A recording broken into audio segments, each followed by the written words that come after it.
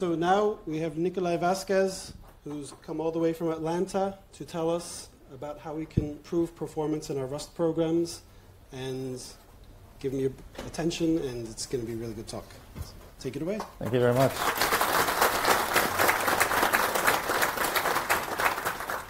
So, hi, I'm Nikolai Vasquez. Some of you might be familiar with my work in the Rust community, such as the static assertions crate, or recently Divan, which is a benchmarking library that I'll be discussing in this talk.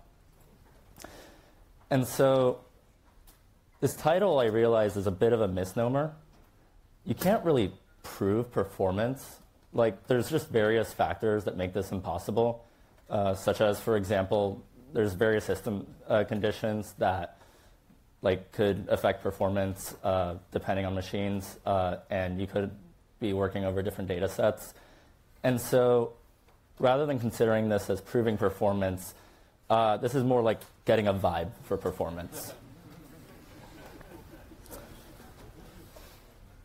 And so by show of hands, how many people are familiar with measuring performance of their code? All right, so the vast majority. Great. All right, so you're all experts and you don't need me.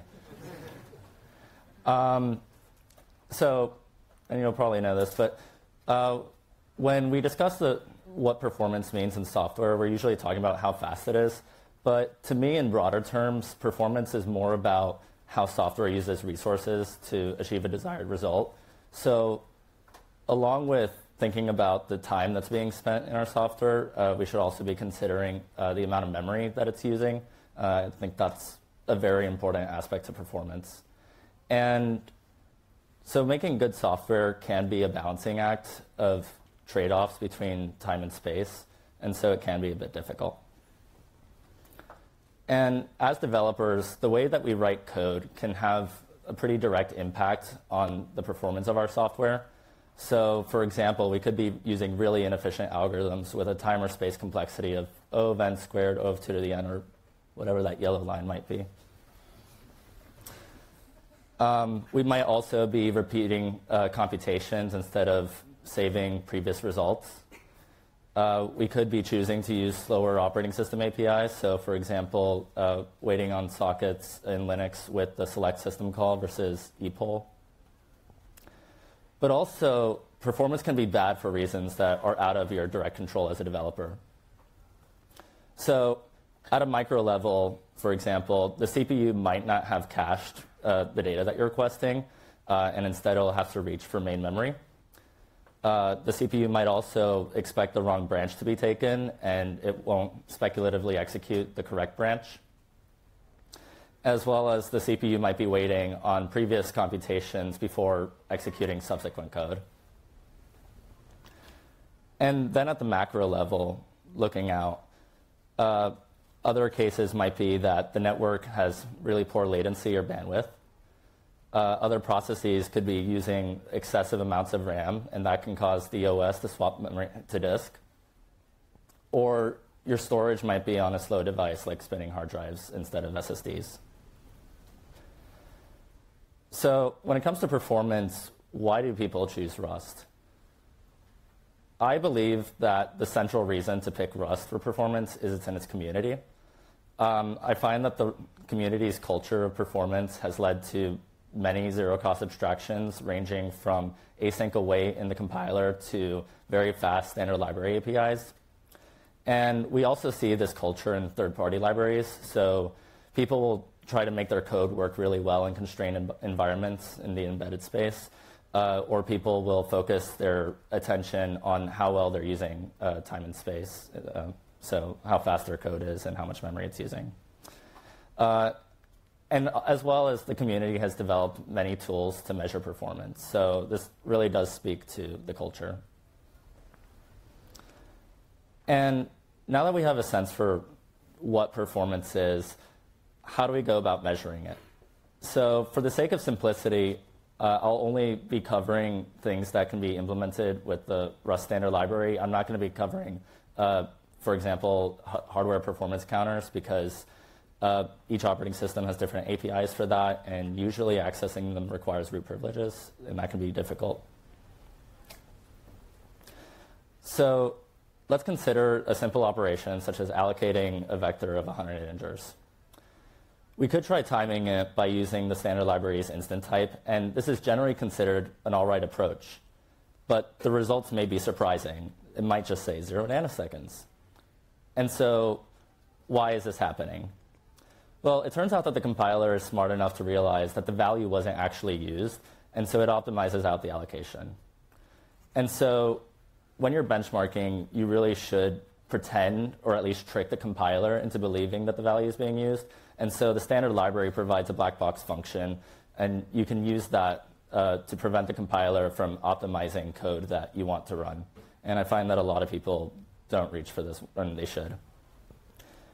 And so now that we're using this, we're actually getting higher timings that are more realistic, and this is evidence that we're actually now measuring the allocation time. But why 500 nanoseconds? How consistent or accurate is this timing? Well, it turns out that if we run our code repeatedly, the times can fluctuate greatly.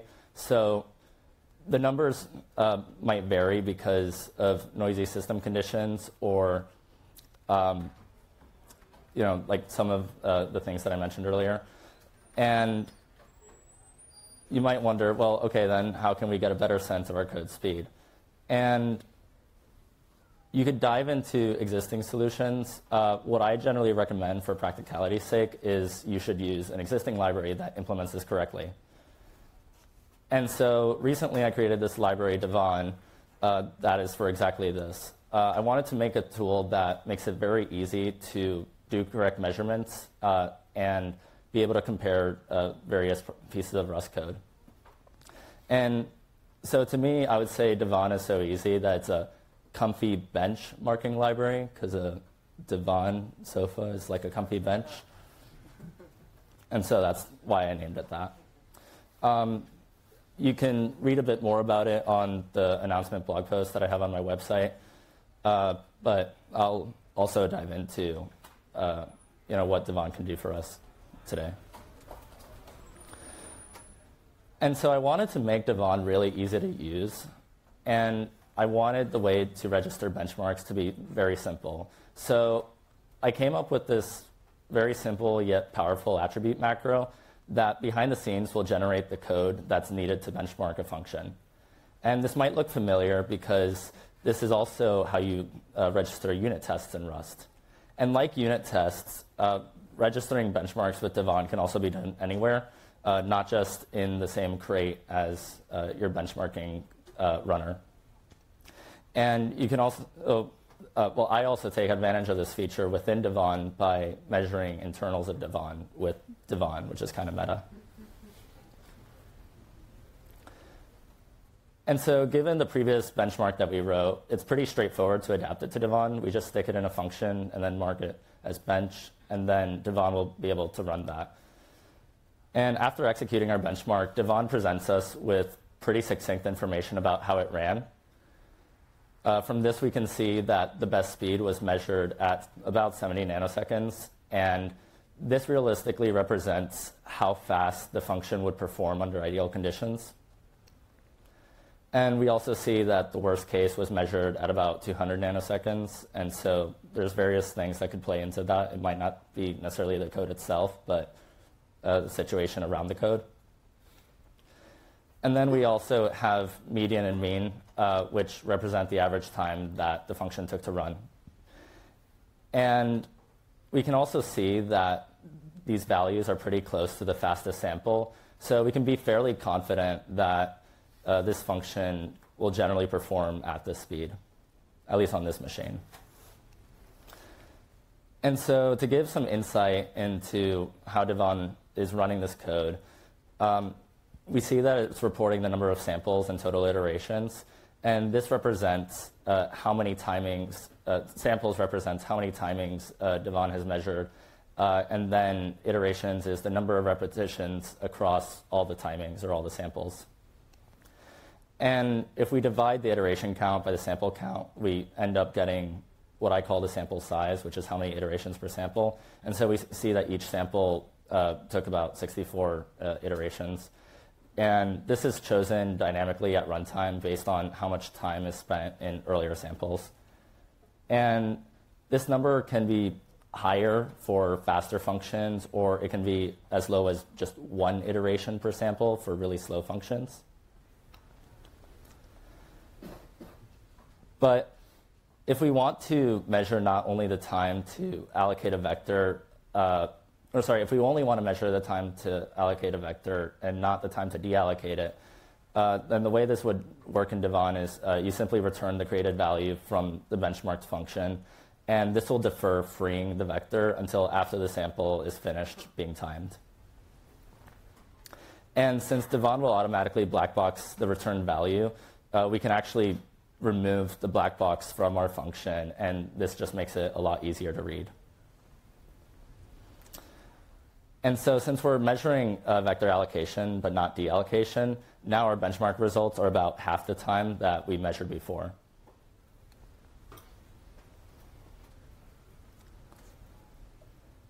And so far, we've only been benchmarking allocating vectors that contain 100 integers, but we can also benchmark across other cases. So we can use the args option to measure across 1, 5, 10, 1,000, you name it, any value that can be provided as an input. And this, I find it's generally very good practice to measure across various cases to get a better sense of how your code's running. And we can see that generally, as expected, as the size increases, the benchmark also slows down. But interestingly enough, for cases that are at 10 or smaller, there's not really a difference in performance. And so really the differences, I would say, are more like systemic noise, because it doesn't really make sense that creating 5 values in a vector takes longer than creating 10, at least not consistently so. And we also notice that this function really starts to slow down a lot at bigger sizes. And so that aligns with whatever hypothesis we might have had about this benchmark before. But we can also compare the performance across multiple types by making the function generic. And then we can provide a types option to pass all the cases. So now this benchmark is not only running the standard library's vector type, but it's also comparing that against smallvec using all the same cases as before. And for those who aren't familiar, smallvec is a type that's designed to be faster for smaller sizes. And it does this by storing values on the stack instead of doing a heap allocation. But once there's not enough space on the stack, it'll fall back to using the standard library's vec, or rather, it'll use the heap like the standard library's vec. And so to make what's happening a bit clearer, Divan's not actually doing anything special to the function. This is just normal generic code that's pretty common to write. Instead, Divan is using the function as is to generate the benchmarking code for each type that's passed into the attribute.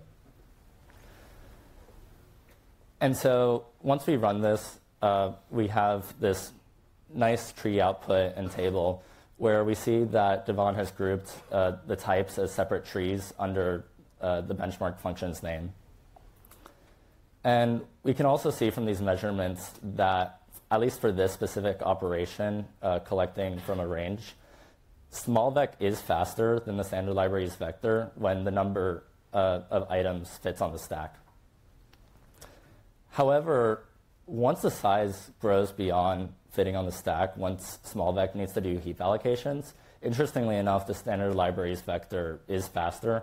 And I imagine this is because the standard library's vector can do nice optimizations like specialization, which, if any of you can make that stable, please. Been waiting forever. But also, when we think about software performance, like I mentioned earlier, we shouldn't only be considering speed, and we should also be considering the amount of space that's being used. And normally, if you're profiling a long-running program, keeping track of allocations with a tool like dhat, the cost there is relatively low because it gets amortized generally over the life of the program. And the nice thing about tools like dhat is that it'll collect back traces to tell you exactly where your allocations are happening. So it does give you a lot of information. However, in micro benchmarks, when the time spent tracking allocations, like that can have a noticeable impact. So taking back traces can take microseconds, whereas the code we want to measure may just be a few nanoseconds. And so we would be totally blowing out the timings. And in a sense, by observing the behavior of our program, we've now also affected our measurements. So is it possible to gather insights without affecting measurements? Is it possible to reduce the amount of time spent here? Well, I actually managed to do that. So Divan has a custom allocator that will only track the number of bytes allocated and the number of allocations during benchmarks.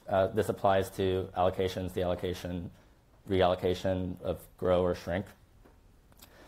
And the way that you use this is you override the global allocator with Divan's alloc profiler. But you can also pass a custom allocator if in reality you are going to be using a faster allocator such as memalloc.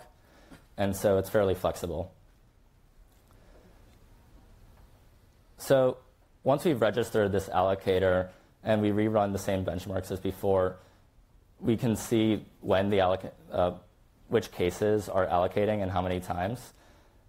And notice that we are not seeing deallocation listed here because, like I mentioned before, we're returning the created value from the benchmark, and so that's being dropped after the sample is run. And I also want to note that the timings here are the same as before we did any allocation profiling.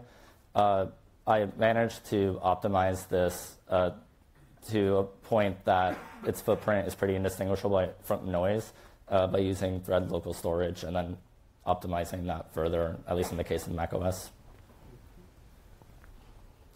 So if we look a little closer, we can see that, for smaller sizes, indeed, small vec is not going to be performing any heap allocations and is strictly doing its operations with the stack. We can also tell Divan the number of bytes we're processing or number of items we're processing, and this allows us to get a pretty different perspective. And the way we do this gets a little more complicated. We change our function to take a bencher argument, and then we call the counter method on that, and we pass it an instance of bytes count. In this case, we're saying that we're counting n 32-bit integers, and then we pass a closure to benchmark our function, our from iterator implementation.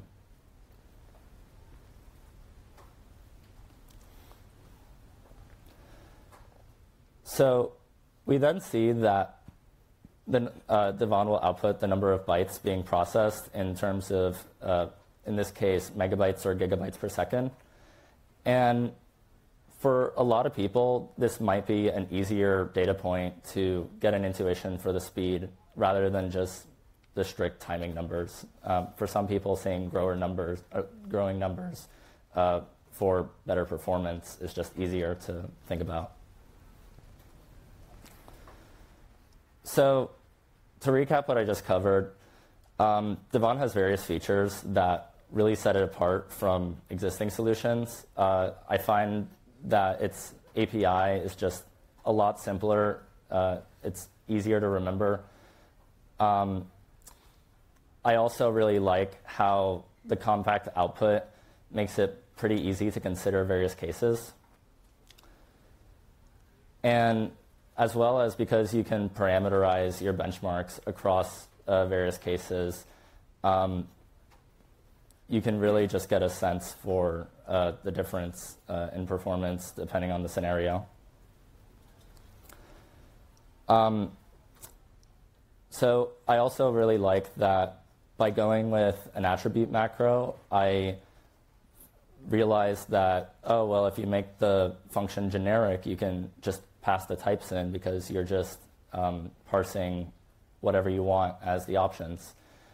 And so you can have benchmarks over various collections of the standard library, so linked list, vec, hash set, etc. And you can see how different operations really differ between those collections. So such operations that are pretty common, like clear, might be a lot slower on a linked list, whereas on a vec, it's pretty instant. And another feature that helps me a lot is thinking of the numbers in terms of throughput. I find that it tends to just be easier to understand than durations. As well as something that I find no existing tool out there does is you can track the number of heap allocations at the same time that you're measuring the time being spent running your benchmark. As well as one feature I didn't mention here, because I thought it might be a little complex to cover, is you can do some interesting things like run benchmarks over multiple threads, and this allows you to measure the effects of contention on atomics and locks. So if you're developing a low-level synchronization library, you might find this to be pretty useful. I also want to cover what motivated me to pursue this. I found that a lot of existing tools in the space were pretty good, but their APIs had some, in my opinion, unnecessary complexity. And so I wanted an API that didn't go too far beyond the complexity of the code that you're benchmarking itself. And I really appreciated that by trying this new API opened up new possibilities, such as what I mentioned before with benchmarking generic functions. It was relatively straightforward to implement that, which was a bit of a surprise. So some food for thought if you're developing your own libraries.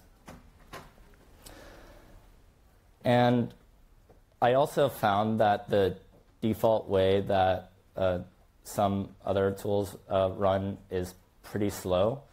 And I get why they're trying to do a lot of statistical analysis to remove outliers, but there are some cases where you do actually want to know when the code was especially slow, because if you're benchmarking over various inputs, it's possible that one case just happened to create a really large string. And so you want to be able to get a sense for everything that happened, not just the best case scenarios, in my opinion.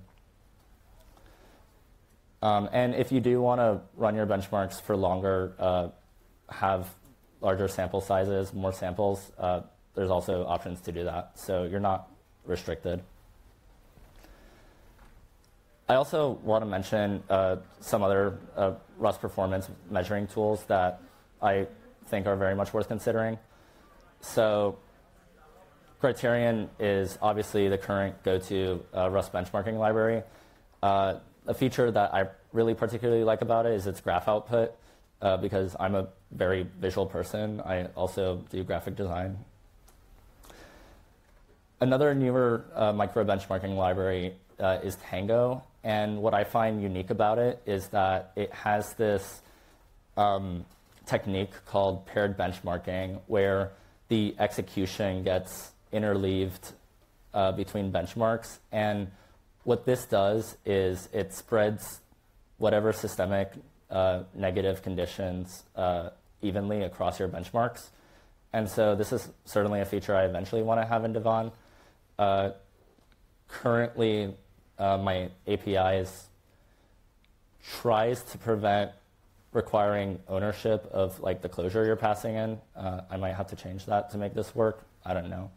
I think if we had coroutines, I could make it work, but I don't know, maybe if someone knows how to abuse async await to get coroutines, please talk to me. Another very useful tool is flame graphs. This is more of a general technique that's well known across the industry. There's plenty of blog posts about this. But for those who aren't familiar, it's a visualization tool that really helps you find where to focus your time. And I think it's very important to find where the bottleneck in your code is before you actually start picking at specific places to optimize and do micro benchmarks on. So try to reach for profiling with flame graphs before you do micro benchmarking if you can. As well as there's the DHAT crate. And like I mentioned before, every single time an allocation operation happens, it takes a backtrace. And so it's able to give you pretty deep insights about where you're allocating memory and how you're allocating memory. It's also able to do some other stuff, such as like tracking max heap usage at a time. I'm going to try to add that to Divan, but unfortunately it adds a bit of overhead, so maybe it's possible to subtract that overhead from the timings. We'll see. And so some thoughts I want to leave you with is, if you're going to be reaching for micro benchmarking tools like Criterion, Divan, Tango, really figure out like if it's worth micro optimizing that kind of code. Just try to find the meatier performance issues in your program. So like I mentioned, flame graphs are particularly good for that. And also, rather than having standalone benchmarks, you should be comparing it between different cases. So you can measure across different inputs and implementations. Like I showed before, you can, with Divan, you can benchmark over generic functions. And this also, for example, in the case of small vec versus vec, really gives you a better sense of, is it really worth it to optimize your code using unsafe? And so try to find the specific scenarios where you actually are getting those wins, because no one likes nasal demons. And also, when making your own projects, since I imagine many people here are contributors to open source and have their own stuff that they're proud of, I really strongly advise that you don't let perfect be the enemy of good. Divan has a lot of features that Criterion doesn't have, but also vice versa. Divan doesn't have graphs or machine-readable output yet. I do eventually want to get there, but I didn't let that stop me from publishing something that I felt was good that people might want to use. And so try to focus on the features that matter to you most, or at least are the most academically interesting. Not everything needs to be a full-fledged product. Definitely try to pursue your interests when making your own projects. And always remember that you can fill in the gaps later if you want. So that's all I had for this. I am planning to have questions, but also in the meantime, you can read more about me. And currently, I just have one blog post on there about Divan. I plan to publish another thing on kind of like stood conditional T in C++, but in Rust, which is as cursed as it sounds, if you're familiar with stood conditional T. You can also follow me on Mastodon or Twitter, if I refuse to call it X. You can check out the code for Divan. Please give it a star. Play around with it. And yeah, if you want to reach out to me, I'm pretty accessible through Mastodon. So I'm Hackyderm at Nikolai. So yeah, any questions?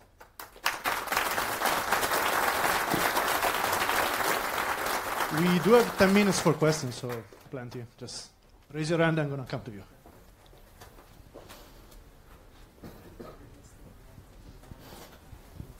So So, Nikolai, thanks for your talk first. Very nice. And I have two questions. First question is, have you thought about integrating into CI/CD, so continuous integration things? That, to me, it seemed like this is a very handy tool which I can use if I have a problem at hand which I want to analyze. I quickly can do some benchmark and then dig deeper. But I think if I have found an issue in a very specific place, I might also want to have a test case out of it that I can monitor or be alarmed in my CI/CD if there is an issue again. So that's the first question. And the second question would be, is it possible to run all those benchmarks in parallel, or do you have to sequentialize them in order to get the measurements right? Both great questions. So right now, what's blocking getting a lot of value out of running your benchmarks in CI is that Divan doesn't yet have programmatic output. I plan to have JSON output and maybe some other format, if that makes sense. But yeah, as well as, so if you have programmatic output, then Divan can then consume, previous iterations of that, if you're benchmarking across like different branches. As well as the author of Tango was exploring some ideas of using a shared library to compile it against for different branches and to make that pretty straightforward with like GitHub Actions. So yes, I'm definitely very interested in that. Sorry, repeat the second question. The second question was regarding the execution. If you are able to execute more than one benchmark in parallel, and whether this has some impact on the measurement itself. Yeah, so while technically you can, I find that putting the current process under more load could just negatively affect your timings. And so it didn't seem reasonable to do that, although I haven't actually measured if that would actually have as big of a negative impact as I would expect.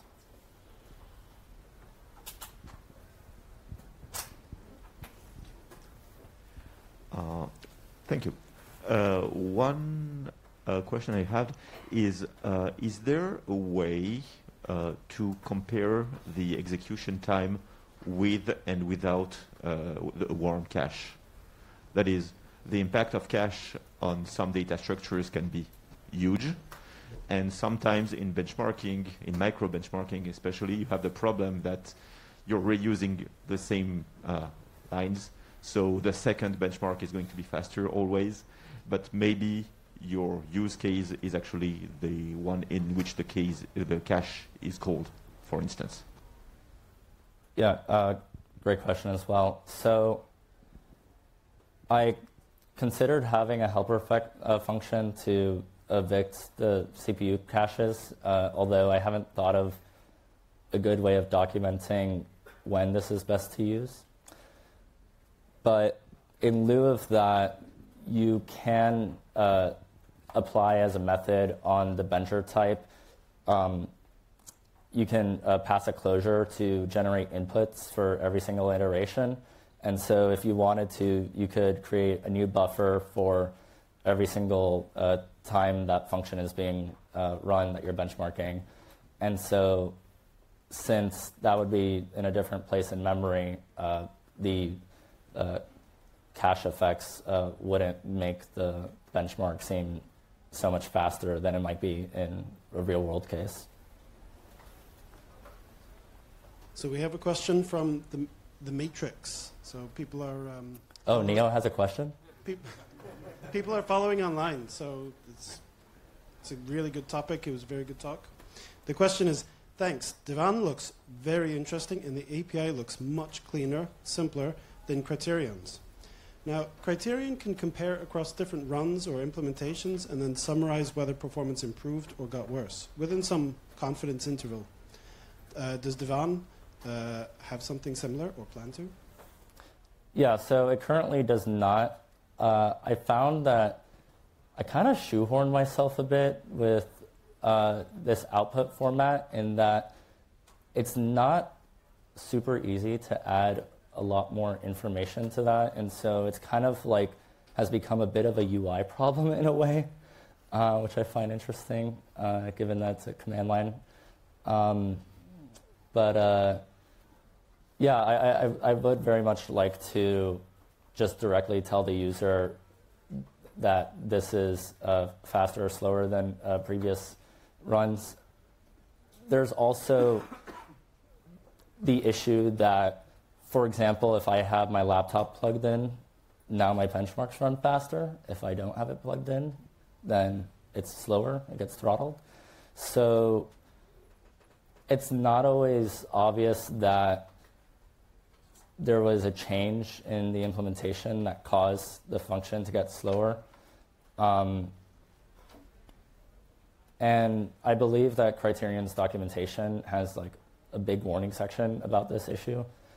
But yeah, I do think that is valuable to have, and I would like to have it. So, and also, if y'all are actually very interested in this project, feel free to submit ideas to the GitHub page for it, or better, pull requests, implement the features that you'd like to see. I'm only one person and only have so many hours in a day.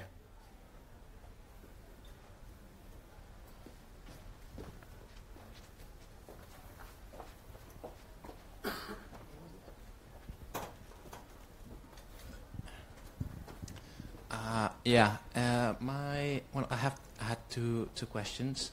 The first one was you mentioned that some of the flaws or like design differences with Criterion was that it focused a lot on very I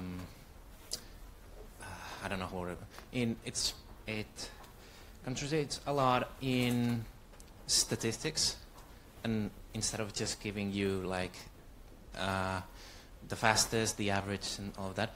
But I was wondering if there is a mechanism in Divan to output, like, for example, percentiles or something like that. And my second question was, when you're benchmarking memory, if the function you're benchmarking deallocates instead of returning all the memory that it allocated, would the output show the total memory allocated or just the memory remaining when the function returned? Yeah, so any allocations that happen before the benchmark runs are not, they will or they will not be visible to Divan in a sense. Like, it will have recorded that, but it won't be associated with the current benchmark. It'll just get cleared before the benchmark runs. But so in that case, you would see that the number of deallocations would be greater than the number of allocations in the benchmark. And to answer your first question, when you say percentiles, are you talking about like confidence intervals? No, I mean, it would be also an option, but the first thing that came to mind to me was percentiles.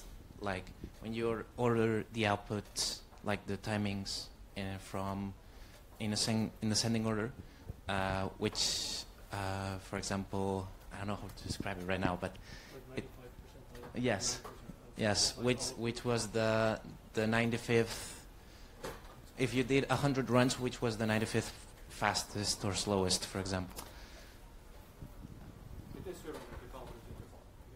Yeah.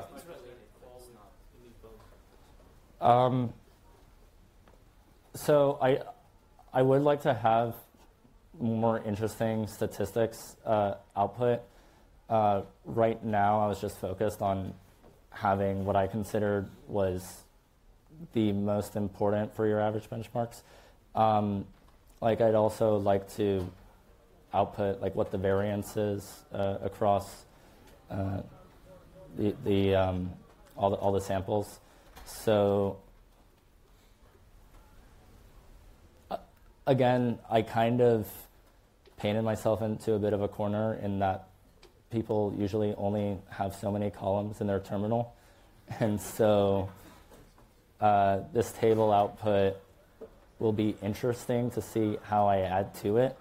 I think what I'll end up doing is have options for omitting the columns that you're interested in having and just have certain columns by default.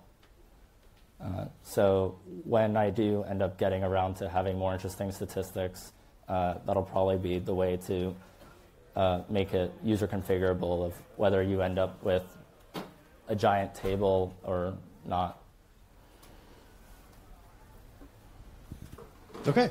Thank you very much for your talk and your answers. Thank you.